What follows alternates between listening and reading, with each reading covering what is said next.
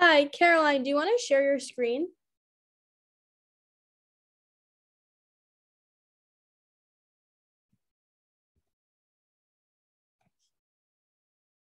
Perfect. All right, I think we You can. guys able to see my screen? Yeah, I think we can wait a few more minutes to get started. Let a few more people join.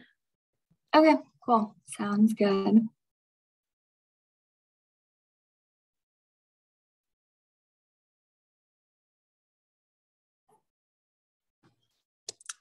Caroline, I just want to say hello to you. It's Donna Burns.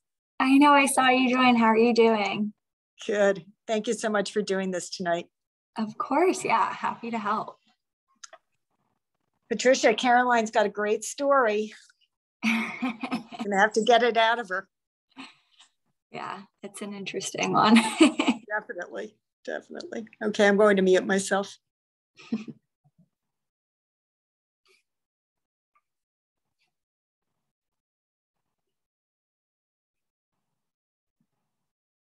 Just let me know when you want to get started and if you feel like enough people have joined.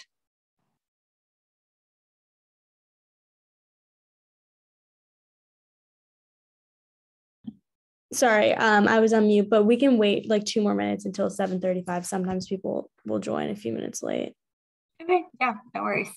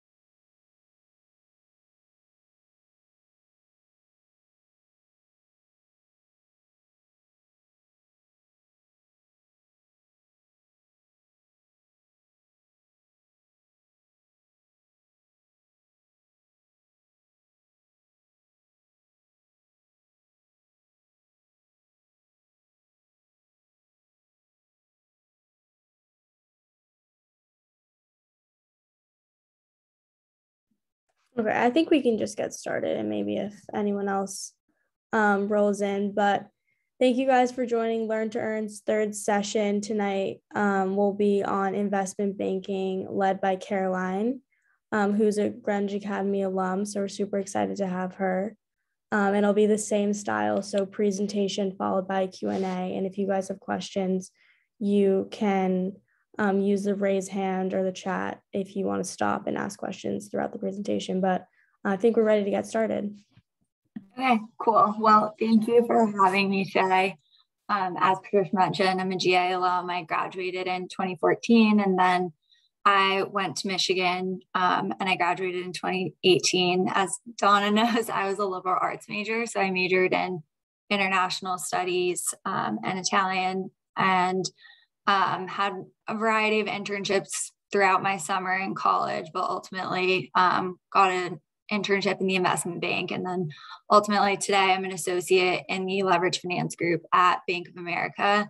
So I'm going to kind of like walk you guys through what the investment bank looks at how it looks at B of A. And I think it's pretty similar across the street, depending on what banks you're going to. Some might only have an investment banking arm.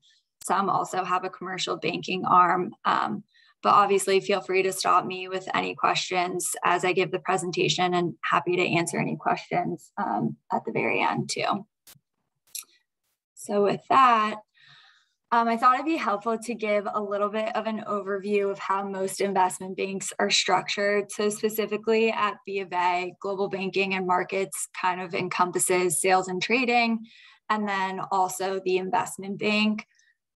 So specifically looking at the investment bank, you'll typically have a product-focused arm and an industry-focused arm. And the product-focused arm typically includes an M&A group, a financial sponsors group, sometimes a private placement group, and capital markets. And capital markets is specifically kind of the arm that I sit in. But this is kind of the broad landscape of how it's set up. And a lot of times within capital markets, you'll also have interactions with your sales and trading team. So depending on what specific product you cover, if you cover equities, obviously you're going to have a lot of interaction with the equity sales and trading team. Specifically speaking, in leverage finance, I have a ton of experience working with the credit traders and the distressed loan traders. So on any given week, I could be talking with them and with different investors. So generally speaking, this is kind of how most investment banks are set up. And then at B of A or a JP Morgan or like a Truist, you'll also have a commercial banking arm that's kind of completely separate. And that's typically either smaller companies. Sometimes you'll also have like business banking, which is like personal banking if you have a debit card. With B of A, that's kind of the branch that the commercial bank follows. So flipping to the next slide, this is how the markets group will typically be set up at most banks. So that's sales and trading, research, public finance, and mortgage banking. Sales and trading is probably I guess I would say the group that's most well known within the markets group. So within sales and trading, you're covering different products, whether that be through credit. So think of like a high yield bond or a leveraged loan. Commodities, you're thinking of kind of an oil trader or a copper trader or someone who covers kind of those sales arms.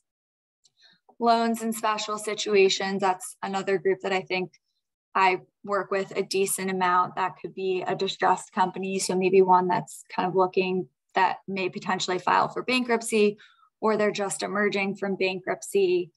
Mortgage and securitized products, that's another group that I'm not as familiar with, but also sits within sales and trading. And then rates and currencies. So if you're thinking of transferring, sometimes we have corporations that want to transfer or trade money from USD to euros or USD to Australian dollars. That's the group that will typically help with that. And then within research, you typically either cover equity or debt. On the equity side, that's typically any public company that's listed on a stock exchange. So it could be a US listed stock exchange or the London Stock Exchange. Public finance, again, those are kind of groups that I'm not as familiar with sitting on the investment banking side, but there's public finance, credit, and banking. And then in mortgage banking, you're having asset-backed securities. So thinking of a product that has tangible assets behind it. So like inventory or accounts receivable, things like that. And then you'll also have mortgage-backed securities, commercial mortgage-backed securities, and a few other products, which tend to be a little bit more complicated that I'm not going to delve too much into. Specifically within B of A, most of these groups are organized within New York. Especially on the global market side, I think you want to have a touch point with what's going on in Europe and what's going on with Asia. And New York is typically the best place to sit for that.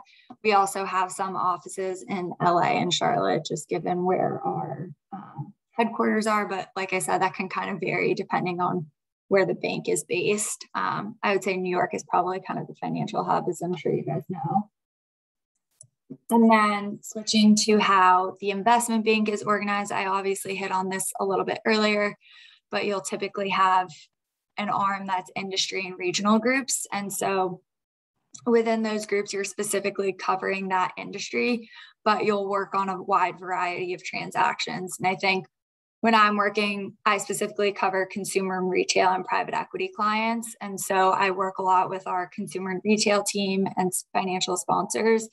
And I typically think of the team members that I work with here as industry experts. So they know how the market's performed within retail, for example. I think COVID obviously impacted a lot of our retail clients poorly. And so we were working with them, trying to figure out how the companies are going to recover, how we can explain that story to the equity or the debt markets.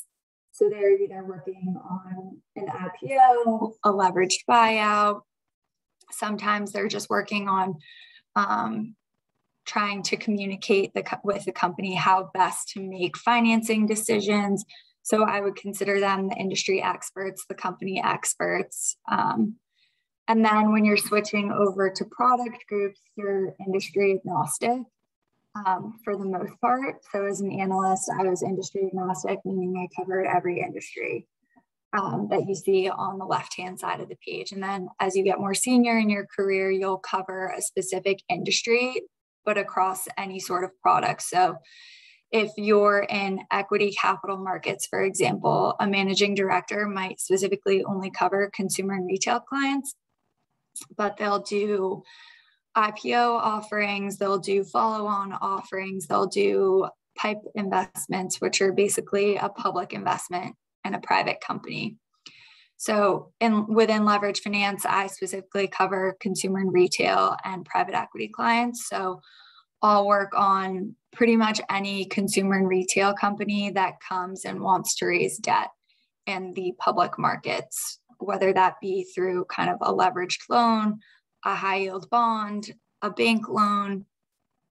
And then on the private equity side, it's typically all leveraged buyouts. So thinking of taking some public company today and taking it private, or one private equity firm buying another private equity firm's company. So thinking of some recent leverage buyouts that happened this year, Michael's Stores, which is the arts and crafts store that I'm sure you guys are familiar with. Apollo bought them earlier this year, and that was a great transaction. The deal did very well in market. So things like that. Within leverage finance, it's typically sub-investment grade companies. So the credit is a little riskier, the cash flows aren't as strong. And then switching gears, you have debt capital markets, which is investment grade. So thinking of some investment grade clients like a Hasbro, which is a toy company that I'm sure you guys are familiar with, or like a Dell or a Microsoft. So massive companies that are all usually publicly listed and have very stable cash flows. They're very reliable. People think of them as long investments. So investments that are going to perform in the long run versus kind of investing something in the short term, like 1 or 2 years. And then specifically something that's unique to B of A is a debt advisory group, which I think JP Morgan is the only other bank across the street that has. But typically they're looking only at debt instruments and some preferred equity instruments, and kind of managing how it's most cost effective to refinance or to fully redeem if the company is looking and performing well. And then specifically, I thought it'd be helpful to take a closer look at capital markets, because I think it's a group I'm obviously biased because I think I'm sitting in capital markets. I think it's a great place to be.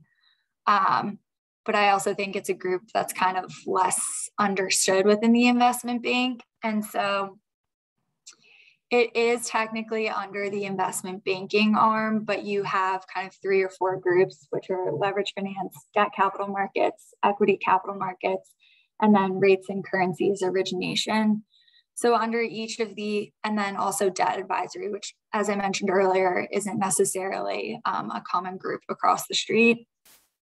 So under each of these categories, you kind of have the common products. So I would say all of these groups have some sort of product that they're always going to market with. So it could be a high yield bond if you're within leverage finance. It could be a high grade bond. It could be an initial public offering. So Revolve Clothing is one of the ones that B of A worked on that I think you guys probably all know about. Rates and currencies. So thinking again, kind of converting from USD to Euro, or executing on a spot trade, which is kind of locking in a rate if you think you're going to be acquiring some sort of company, or you need extra financing to make some sort of operational decision within your business.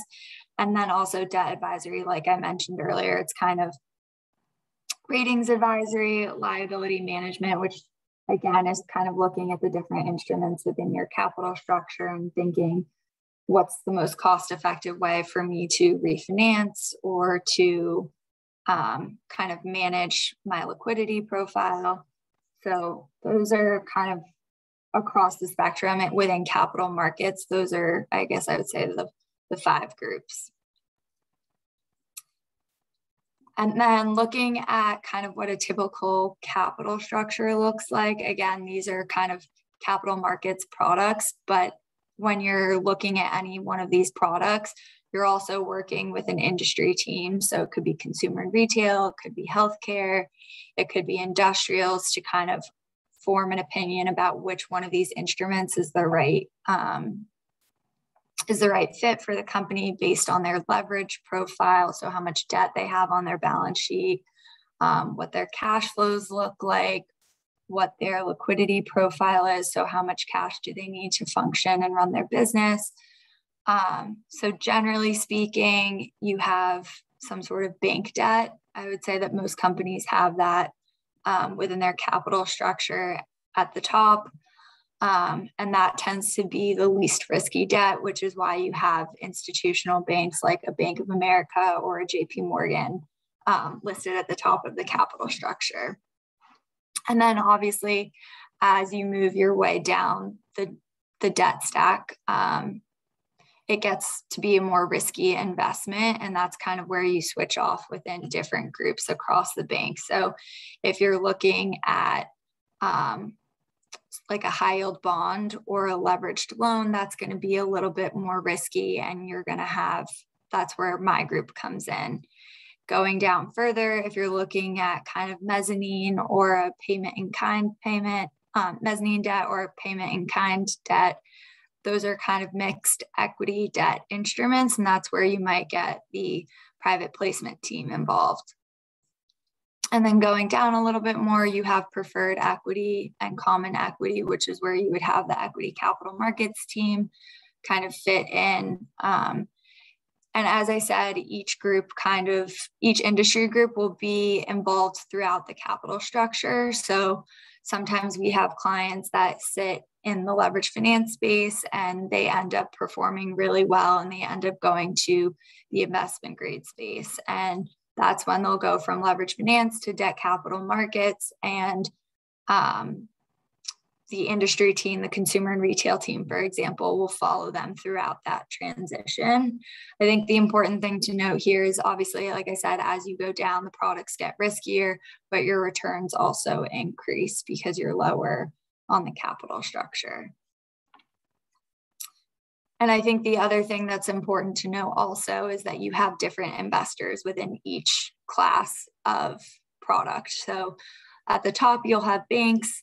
At the bottom, you'll have classic institutional equity investors like a PIMCO or a Prudential. So you'll have some of these bigger institutional investors that play throughout the spectrum of a capital structure. And then I thought it'd also be helpful to kind of touch on kind of what day-to-day responsibilities look like, what the deal team dynamic looks like within the investment bank. I think some of these slides are a bit more tailored to how my team functions, but generally speaking, you'll have a core industry investment banking team and a product group. So it will always be a healthcare investment banking team. And then you could have, if you're working on a private equity client, you could have a financial sponsors team also working on the deal and a leverage finance group working on the deal. Or you could have a financial sponsors team and an equity capital markets team if the company is about to go public. Within each of those groups, each subgroup will have a managing director or a director, which is kind of the senior deal team member. They're the ones kind of driving the process. Usually it's one of their relationships with the client. So if you're looking at like a Tempur Sealy, for example, who makes mattresses, it could be the managing director in consumer and retail that has that relationship, but they need some sort of equity financing or debt financing. And then that's where they'll engage a product group, and you'll work together as 2 or 3 teams to kind of accomplish whatever deal is at hand. Below the managing director, you'll obviously have some sort of vice president where they're kind of working with the junior deal team to help the managing director or the director deliver on that execution goal. And then obviously you'll have the associate and analyst who is really in the weeds on the diligence process. They're the ones working on internal approval memos. They're also the ones that get on the phone with investors and explain the deal. They'll put together any sort of presentation or marketing materials that you use to help market a deal. But generally speaking, there's like 3 to 5 deal team members per team. It can vary based on the size of the deal. So I just worked on a massive buyout that was $30 billion, and we had 4 deal team members within the leverage finance group. On the flip side, the financial sponsors group had 8 because it was a big deal for their group. And so they wanted extra hands to be able to support themselves throughout the marketing process. So it really depends on the deal and the structure and also the client relationship. And then just hitting quickly on some of the day-to-day responsibilities of an associate or an analyst within the investment group, I would say modeling is a big one, especially in our group. We're typically, because we're working with sub-investment grade companies, we're very focused on how much cash flow the company can generate. So what do their earnings look like? Are they stable? Are they cyclical when it comes to an economic downturn? Or do they have intra-year seasonality? So are they a retail company where the bulk of their earnings is made at the end of the year during Christmas, and then between January and September, they're kind of just chugging along and not generating a lot of free cash flow? So that's something that we're typically very focused on, specifically in COVID, covering a lot of retail clients. We were very focused on how they were going to perform every quarter or every month, with stores being closed or e-commerce sales not doing as well because people didn't want to spend money and wanted to save. I think, again, looking at where I sit within the bank comparable analysis is also something that's incredibly important in our group. So whether you're looking at the line of business that the company that you're working with operates in, what their leverage profile is, that's a big one, especially when you're covering private equity clients. How much debt do they have on their balance sheet? Are they over levered, meaning they have too much debt on their balance sheet? They're not generating enough cash to help pay down their debt or service and maintain their debt, is one that people in my group are incredibly focused on. And then use of proceeds. Are they repaying additional debt? Are they refinancing debt? Are they buying another company? Are they being taken private? Are they paying a dividend? Things like that are always really important in our group, that we're always seeking to analyze and see how they'll perform in the market and how investors will receive them. I think whatever group you're in, research is a big part of the associate and analyst group. And that's, I think, where we really rely on our industry partners to be able to help explain how the industry is going to perform in the next 5 to 7 years. So depending on what we're working on, sometimes we're relying on our industry partners to do the research. Sometimes we're looking at what's available to us online, whether it be through different platforms, through different banks that have kind of the equity and credit research analysts that I mentioned earlier, or are we looking at a data room, which is basically an online forum for a company to upload a bunch of information that we then as an associate or an analyst have to synthesize into something more digestible and more easier to explain to our senior bankers, basically saying, is this a good deal? Yes, we should do it. Is this a bad deal? Should we not do it? So things like that. And I think research, dovetailing into research, is the due diligence process, which, like I said, you're taking large amounts of information and trying to synthesize them down into something that's digestible to someone who's working on 30 different transactions, and they have 2 hours to kind of hear why the deal is good, why the company is good, why we should market this transaction. I think the important thing to note is, generally speaking, as an investment bank, we might take on the risk to underwrite the deal, which means that we take the risk on initially, but you're also selling it to investors after that. So whatever deal you're underwriting, you want to make sure it's a deal that's going to be well received by the PIMCOs and the Fidelities of the world. And if it's not, that's generally speaking how you lose money when you're going to market with a deal. And then, like I said, when you're synthesizing this information down within the investment bank, there are multiple different committees and organizations that you need to go and explain the deal to. And so typically what you're doing is you're taking the research that you learned from Bloomberg, let's say, you're taking the model that you got from the company and you're looking at past transactions and you're putting together a presentation for senior people in the bank to explain why it's a good investment and why it'll be well received by the market and why the deal makes sense ultimately. And then after that, typically that's when a client comes to you. After that, typically what happens is you'll sign the deal up through a series of legal documents. And that's, again, where you're putting together, after that, you're putting together kind of the marketing materials to go and sell it to an investor. So you'll put together a presentation about the company, the investment, why the transaction makes sense, what are the key highlights of the company that they believe is worth showing off to the investor base.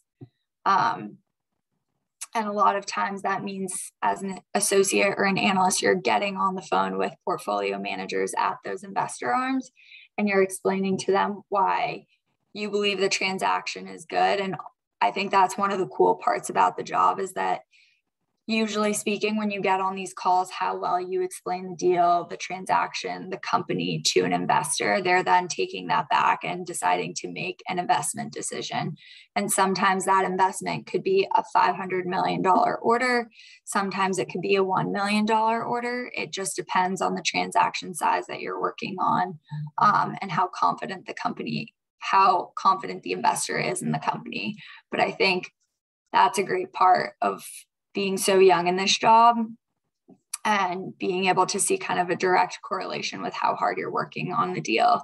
I think after you get the mandate process too, specifically within the investment bank, and I think less so in sales and trading, and something that I've come to really appreciate in my role is the relationships that you develop with a CEO or a CFO. I think it's really rare to be 24, 25, 26 and your job and to be able to say that you're emailing back and forth with the CEO or the CFO of $1 billion company, and one that you might see a billboard for when you walk by on the streets of New York City. And I've definitely had that experience pre-COVID. You used to travel with management teams when you were marketing these deals, which I think is another great experience to have. And not many people, either within sales and trading or within like a marketing role at a marketing firm, might get. So I think that's something that's important to note too. And then I guess just switching gears a little bit, you guys are probably a little bit ways off from kind of getting an internship, but I think it's always kind of good to hit on qualities and what people look for within these internships. I think as Donna knows, I did have some issues trying to explain to people in finance why there are merits to liberal arts majors. I think at least being a full-time employee, I've definitely seen that mentality shift, and we do hire a lot more liberal arts majors. But I think the most important thing is being able to demonstrate your interest in finance and being able to explain that. So it doesn't necessarily mean you have to come off the bat right out of college and say, I know how to do X, Y, and Z. I think it's being able to explain. For me, it was, I really like being close to the financial markets. I think it's really cool to be able to see how one macro event can shut down the market. And there's no deals, there's nothing happening, which COVID obviously did. I think people ran to kind of protect their investment portfolio. And for a while, we didn't see any deals. But I think that's what keeps the job interesting and is something that people really appreciated that I followed and that I could explain kind of that's where my interest lies. I think coursework and experience is important, but I don't think it's kind of a necessarily catch-all. So like I said, I didn't major in finance, but I think being able to say, oh, I took an intro to business class, or I took intro to accounting because I wanted to make sure I had those soft skills when I started my job is important. You guys all go to GA or school like GA. So I think, again, the record of success and achievement, people see that right off the bat when they look at your resume. I think it's also important to be able to have strong communication skills, and being able to show that you're a team player is really important. Like I said, a lot of times you're working with 4 or 5 people within your own group, and then it could be 5 to 15 more people in other industry or product groups that you're working with. And so it's always important to be able to show that you can communicate with those people well and also share the wealth of work with them. And so I would say some of the best ways to do this, obviously doing your homework, reading up in the financial press. But for me, what was really important was being able to talk to other people across the street, whether they were at Bank of America, JP Morgan, Goldman Sachs, looking and hearing their stories, what they liked about their job, what they didn't like about their job, and kind of taking notes. Okay, like that person really likes being close to the markets, or that person only covers individual clients within the private wealth space, and I'm more interested in learning about companies and industry dynamics and things like that. And being able to kind of filter what you like and find a role that fits for you, versus kind of saying, okay, I like one aspect of that job and another aspect of that job, so maybe I should just do one or the other. I think you need to find multiple aspects of the job that appeal to you, and being able to explain that when you're talking to someone, even in kind of a casual conversation or in an interview process. And then, so this is kind of, I wish someone had showed me this slide when I was going through the internship process and when I was in college. I definitely think there are qualities within each of these categories that would fall into another role. But I think investment banking is kind of jack of all trades. I would say that's a weird term to describe it. But again, I think a huge part of it is being a problem solver, taking all this information, being able to synthesize it down, being able to show that you have the qualitative skills to explain why it's a good company, but also having the quantitative information to back it up. And then ultimately being able to kind of carry that story forward to different investors. So if that sounds interesting to you, banking might be a great fit for you. For sales, if you are really more focused on getting on the phone with clients every day, talking to them, building a relationship, being able to quickly and concisely explain a deal or something like that, sales might be a great fit for you. If you are a very instinctual person, you're very reactionary, you're quick thinking, you can put together information very quickly, you're very focused on the markets and have a great pulse on that, trading might be a great option for you. If you're more quantitatively driven, you think you're a good writer, you want to focus on the industry and the market itself, research might be a great fit for you. But I think it's important to note, like I said earlier, a lot of these qualities are interchangeable. And so I think being a strong writer while being an investment banker is an incredibly important quality that I've definitely seen pay off in the last couple of years, because you're able to concisely explain something.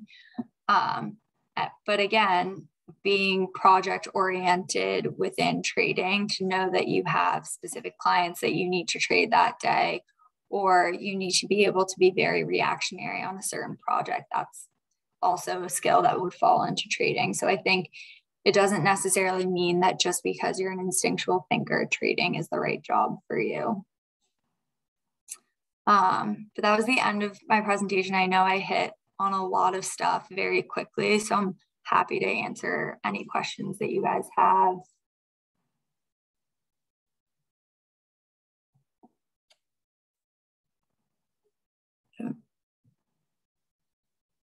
I can ask a question. What do you think is your favorite part of your job or like day-to-day work that you would say? I think it's really cool to be able to be 25 and say that the deals that I'm working on make the front page of the Wall Street Journal. There were a handful of deals that I worked on this year that made, especially the last one that I just closed was on the front page of the Wall Street Journal for a few days in a row. And it was really cool to be able to be like, I'm the banking associate on that deal. And not only that, but I'm getting on the phone with the CFO every other day to kind of talk through a presentation with them. And then I'm going to help a PIMCO put in a $500 million order to ultimately get the deal done. I think it's a lot of responsibility and a lot of money flying around, but it's exciting to be able to be 25 and be in that seat. Yeah, definitely. Hi, so I'm not sure you already covered this, but I was wondering how the transition from being a liberal arts major to finance was made for you. Like, how did you cross that bridge? How I became interested in finance, or kind of how I found the transition once I had started the job, not taking that many finance courses? Like how you got the job, essentially. Yeah, so I think part of it is being able to do your homework. I think part of it is also networking. But I think being able to explain your interests really, really well, and also being able to say, like, point to certain examples where you have the qualitative skills to do well in a job. So I could be working on 3 different projects at once, and being able to explain why I'll be successful juggling multiple projects at one time, even if it's not because, oh, I took 3 accounting classes one semester, is important to emphasize. I think for me, I also had found some information from KKR where the partners of the firm were talking about how it's important to value the liberal arts major. And I walked through the premise of that article, which I think impressed people in my interview process. But I think coming up with tangible examples that you can point to on your resume and say that you have a willingness to learn is really important, and something that now, being on the opposite side, interviewing candidates, is something that I always appreciate when they bring up. Perfect. Thank you. I have a question. I was wondering, like, I know you said that you and like your partners kind of take an idea to like the more senior people at your bank, but I was wondering, like, how many people really get to like have the final say on if like a deal happens or not? It depends on the size of the transaction. So if it's less than $1 billion, typically 5 or 6 people within the bank kind of get the final say whether or not we're approved to do a deal. After working on this $30 billion buyout, there were like 15 people, and that included the COO of the investment bank. It included the head of the investment bank, the head of my group, the head of the financial sponsors group, the head of our capital markets group. So it varies based on the size of the transaction, but I would say it generally is between like 7 and 15 people. Thank you.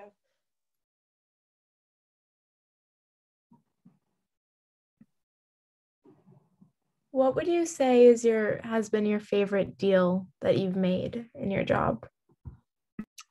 I think I've always liked the ones that have some sort of directly tangible relationship to my everyday life. So I did a deal for Chobani last October. I'm sure you guys all know their yogurt, but I thought that was a cool experience because you kind of, obviously it has the brand name there, so it's easy to explain to an investor on the phone what the merits of the brand are, but then also learning kind of the innovation behind like oat milk, which is they're one of the pioneers in oat milk behind Oatly, hearing how the company got started by the founder, who's also the CEO, and hearing how passionate he is about the Greek yogurt business.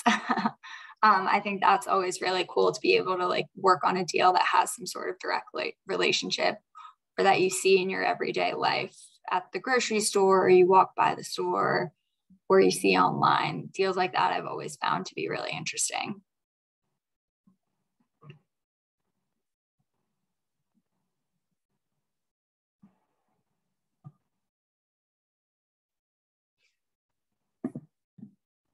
Okay, I think that was amazing. If no one else has any questions, but thank you so much, Caroline, for taking your time to teach us and give us advice and words of wisdom. I think we all can say we learned a lot.